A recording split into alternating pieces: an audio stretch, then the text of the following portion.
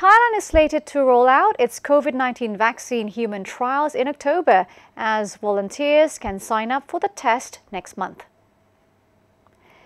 Minister of Higher Education, Science, Research and Innovation, Suwit Mesinsi, said Chulalongkorn University and the National Research Council of Thailand have been successful in their first 2 rounds of testing on monkeys and mice.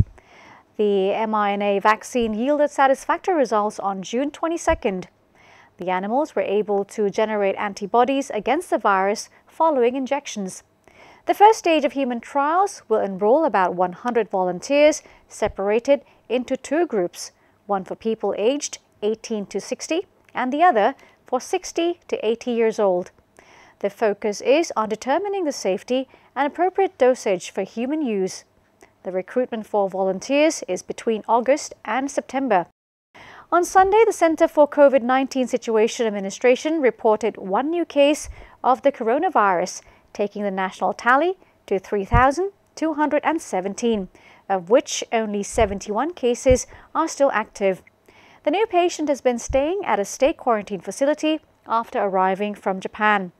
The country's streak without local transmissions extended to 48 days on Sunday.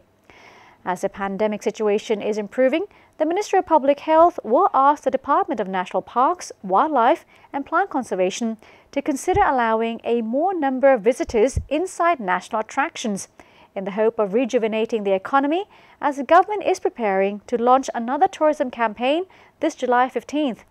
Currently, the number of visitors to Summit Island is capped at 2,700 and to Khao Lam Yan National Park and Merampung Beach at 1,300 each.